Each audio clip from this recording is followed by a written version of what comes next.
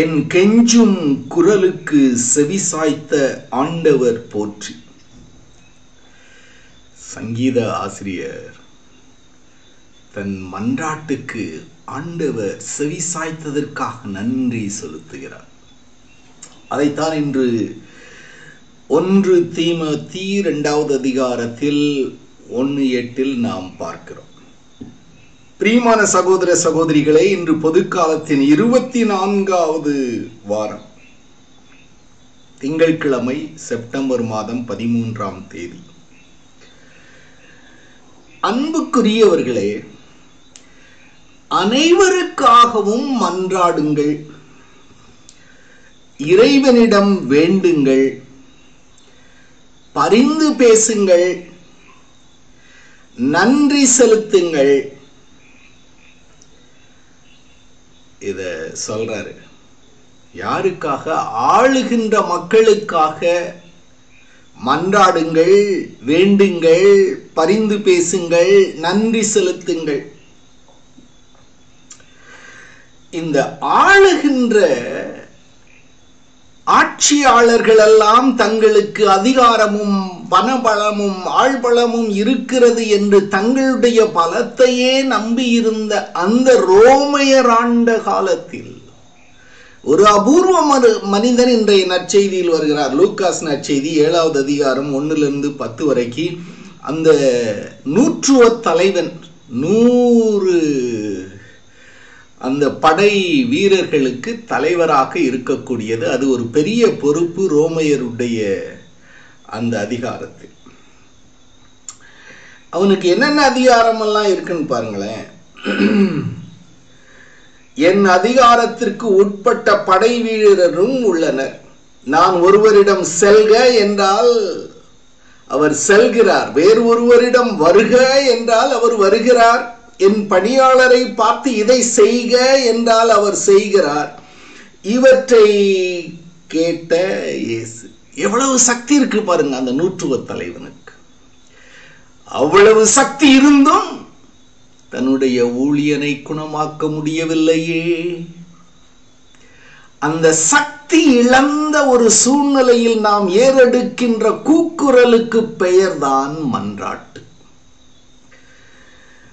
ஆகையினால இனியான் கடவுளை தொந்தரவு பண்ணிக்கிட்டே இருக்கக்கூடாது. ஆண்டவரே அதை குடு, இதை குடு, அதை குடு, இதை குடு அப்படின்ட்டு. ஒரு ஃபாதர் 75 வயசுக்கு பிறகு ரிட்டையர்ட் ஆயிட்டாரு.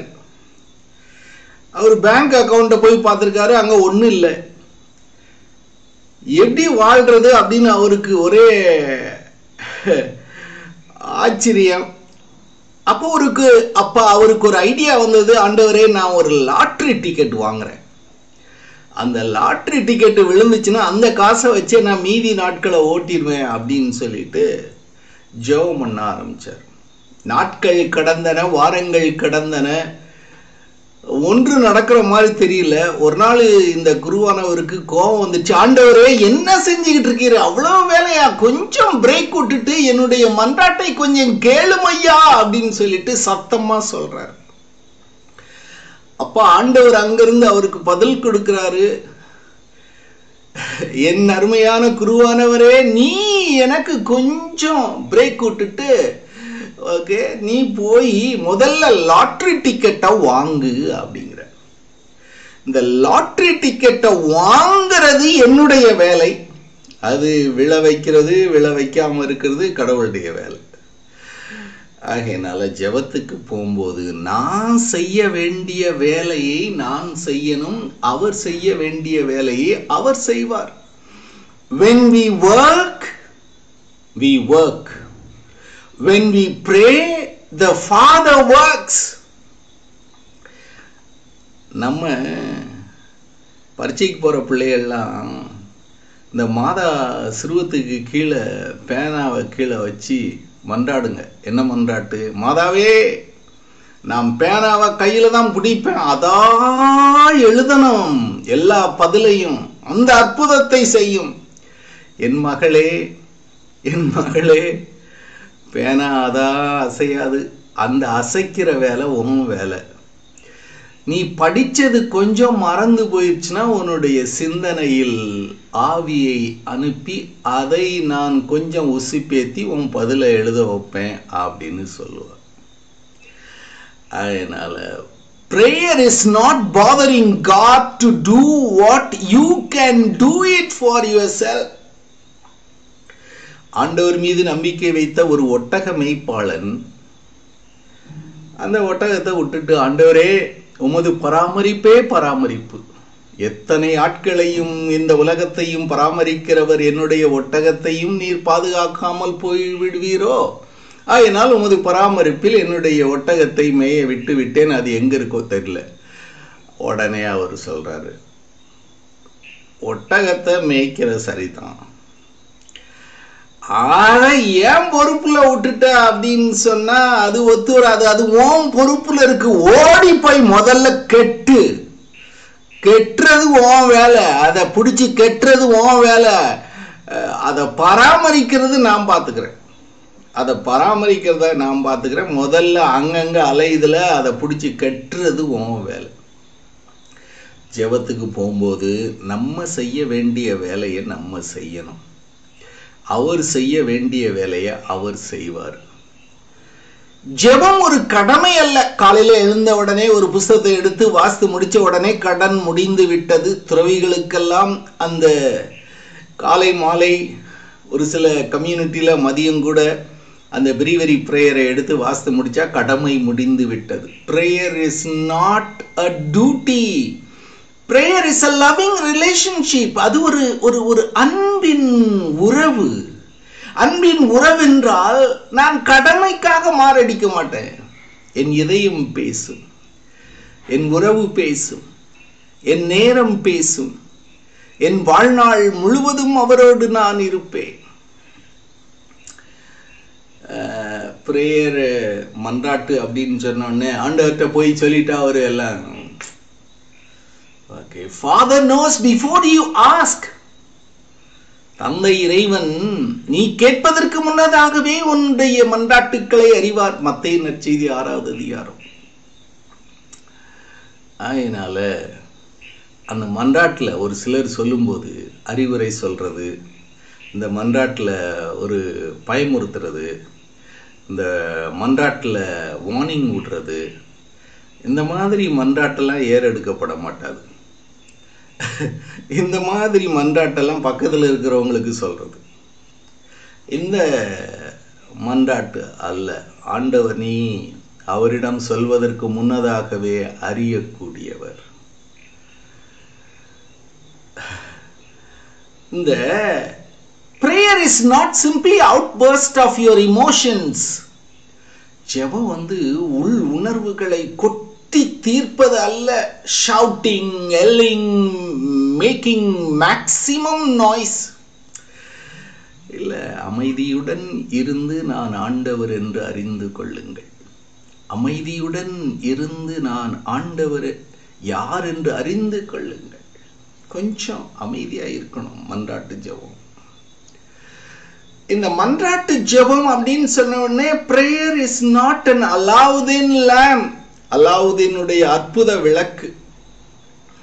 Okay, a trip to the wishing well for our என்னென்ன தேவையோ அத்தனையும் கிடைக்கும்.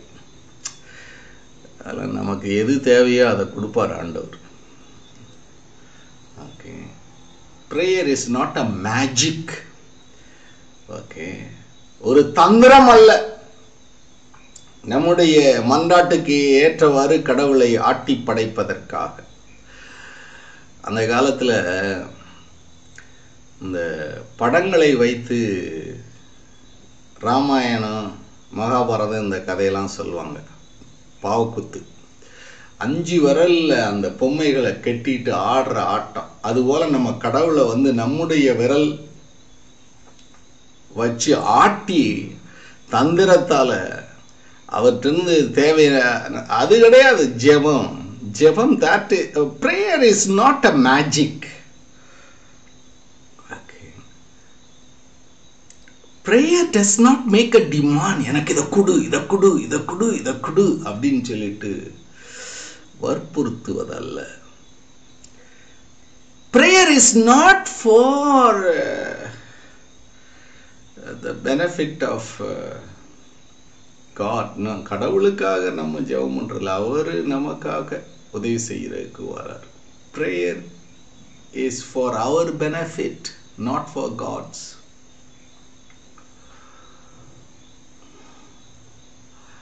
Prayer is not an opportunity for us to show off. ஒரு சிலர் ஜெபிங்க அப்படின்னு உடனே அப்படியே காட்டுவாங்க, வார்த்தை அப்படியே அருவியாய் விழும். அவங்ககிட்ட ப்ரேயர் முடிஞ்சோடனே நீங்கள் நல்லா ஜெபம் பண்ணீங்க அப்படின்னு சொல்லணும். சொன்ன உடனே அவங்களுக்குள்ள அந்த அந்த அந்த ஈகோ அப்படியே குளிர்காயும், நல்லா இருக்கும் அவங்களுக்கு. Prayer is not an opportunity for us to show of. காட்டுறது கிடையாது. மூச்சு விடாம பேச முடியும், திக்காம பேச முடியும், தமிழ்ல பிறலாம பேச முடியும். அதெல்லாம் ஜெபம் கிடையாது. ஓகே, ஜெபம் அப்படின்னு சொன்னா ஒரு தாய் மார்பில் பசிக்கின்ற குழந்தை பால் குடிப்பது போல, எனக்கு பசிக்குது, எனக்கு தேவை, இந்த நூற்றுவ தலைவனுக்கு தன்னுடைய ஊழியன் குணமாகணும், அவனுக்கு அது தேவை. ஆகையினால அந்த மறைநூல் அறிஞர்களை அனுப்புகிறான். அது அவன் தகுதியற்றவன், ஆகையினால இவர்களின் பொருட்டாவது என்னுடைய மன்றாட்டை கேட்பார் என்று அனுப்புகிறான். அதுவும் பத்தாதுன்னு இயேசு வருகிறார். வருகின்ற பொழுது தன்னுடைய ஊழியர்களை அனுப்பி அவரை இங்க வர வேண்டாம்னு சொல்லுங்க, அவர் அப்படி. அந்த சின்ன குழந்தை தாய் மடியில் இருக்கின்ற பொழுது தாயை அப்படியே உற்று பார்த்து பால் குடிக்கும். தன்னுடைய பசிக்கு, என்னுடைய தேவைக்கு ஆண்டவரை அந்த குழந்தையை போல முடியாத ஒரு சூழ்நிலை. அவ்வளவு அதிகாரங்கள் இருந்தும் அவனால் ஒன்றும் செய்ய முடியவில்லை. ஆகையினால் நான் சக்தி இழந்த நிலையில் ஆண்டவரை கெஞ்சி கூக்குரல் இடுகிறதே மன்றாட்டு.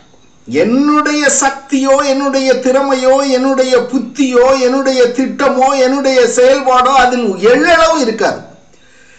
எல்லாமே அவர்.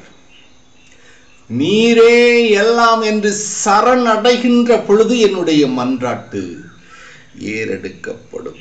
என் கெஞ்சும் கூக்குரலுக்கு செவி சாய்க்கும் ஆண்டவரே உமக்கு நன்றி.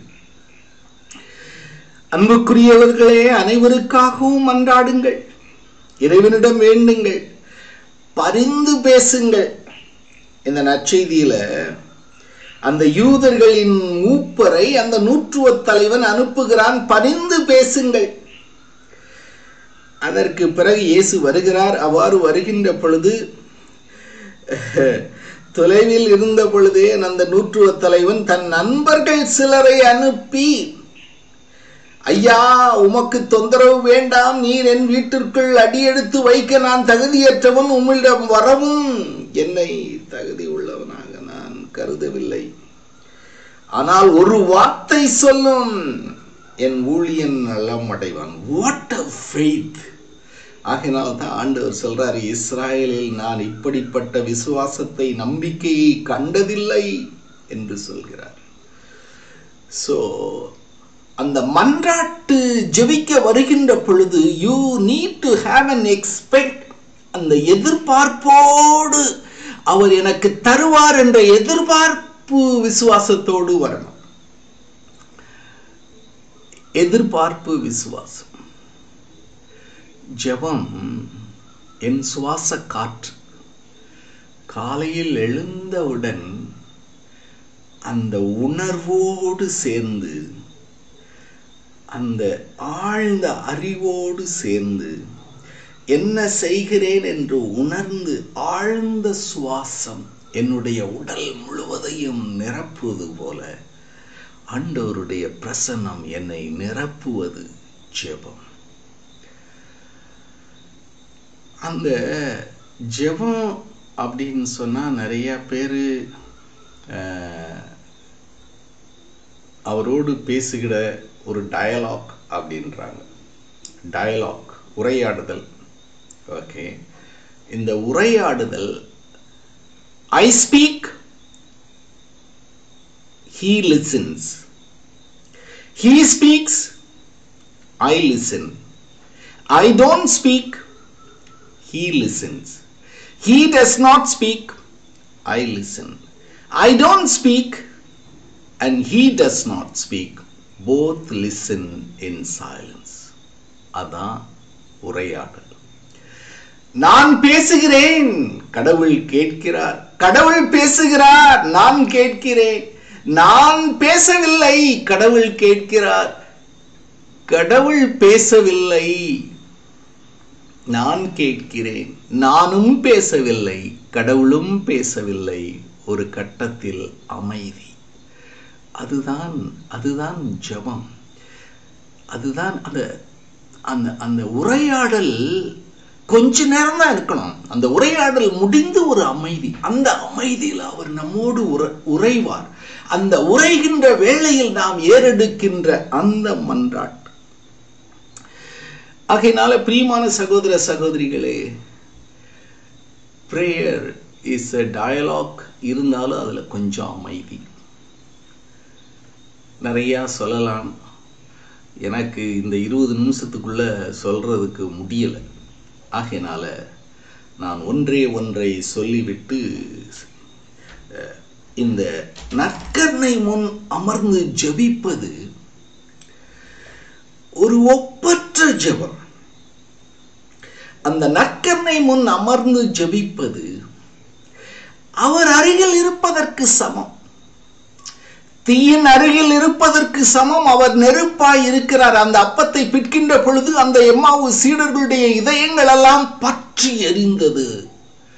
Are not our hearts burn within us?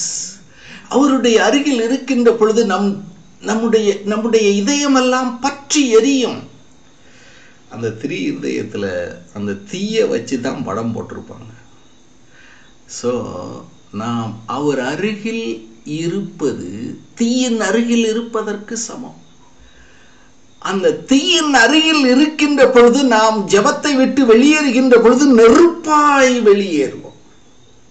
ஆகையினால தான் கிறிஸ்துவின் பிரசன்னம் நம்மில் எதிர்நோக்குவது அதன் அருள் சக்தியில் பங்கேற்பதாகும். அந்த தீயினுடைய சக்தியில் நாம் பங்கேற்பதாகவும், அவருடைய பிரசன்னத்தில் நாம் பங்கேற்கவும், அவருடைய சக்தியில் நாம் பங்கேற்கவும் அந்த ஜெபம் நம்மை அழைக்கிறது. அவ்வாறு அந்த பிரசன்னத்தில் அமர்ந்து இருக்கின்ற பொழுது இன்றைய முதல் வாசகத்தில் சொல்வது போல அனைவருக்காகவும் மன்றாடுங்கள். என்னுடைய இதயம் என்னுடைய தேவைகளை மட்டும் முன்னிறுத்தி ஜெபிப்பதல்ல, அனைவருடைய தேவைகளுக்காகவும் மன்றாடுங்கள். அதனால அதுல ஆராதனை கொஞ்சம் செய்யணும். ஆராதனை என்றால் வாட் காட் இஸ், கடவுள் எப்படி இருக்கிறாரோ அவரை அப்படியே நான் வார்த்தைகளால் வர்ணிப்பது. ஆண்டவரே நீர் இரக்கம் உள்ளவர், உம்மை ஆராதிக்கிறேன். ஆண்டவரே நீர் சினம் கொள்ள தாமதிப்பவர், உம்மை ஆராதிக்கிறேன். ஆண்டவரே நீர் மன்னிப்பதில் வள்ளல், உம்மை ஆராதிக்கிறேன். அவர் எப்படி இருக்கிறாரோ அப்படி ஒரு வார்த்தை சொல்வது ஆராதனை. அதனால ஆராதனைக்கு ஒரு 10 நிமிஷம். ரெண்டாவது, புகழ்ச்சியும் நன்றியும். புகழ்ச்சியும் நன்றியும் எதற்கு சொல்கிறோம்? ஆண்டவர் செய்த சகல நன்மைகளுக்காகவும் என்னுடைய இதயம் எதிரொலிக்கும். ஆண்டவர் எனக்கு ஒரு அற்புதத்தை செய்திருக்கிறார், நான் குணமாயிருக்கிறேன், சுகமாயிருக்கிறேன், வீடு கிடைத்திருக்கிறது, வேலை கிடைத்திருக்கிறது. நான் எதிரொலிப்பது நன்றி, புகழ்ச்சி. பிறகு ஒப்புரவு மன்றாட்டு. கொஞ்சம் இரு கரங்களையும் நெஞ்சத்தில் இருக்க வைத்து, ஆண்டவரே நான் செய்த குற்றத்தை மன்னித்து விடும் என்று மன்னிப்பு ஜெபம். அது ஒரு 10 நிமிஷம். பிறகு மன்றாட்டு ஜெபம். கடைசியில மன்றாட்டு ஜெபம். எல்லாருக்காகவும் மன்றாடுவது நான் சக்தி இழந்த ஒரு சூழ்நிலையில் அந்த நூற்றுவ தலைவனை போல சக்தி இழந்த ஒரு சூழ்நிலையில் ஆண்டவரே ஒரு வார்த்தை சொல்லும், என்னுடைய மன்றாட்டுக்கள் அனைத்தும் கேட்கப்படும் என்று மன்றாடுவது.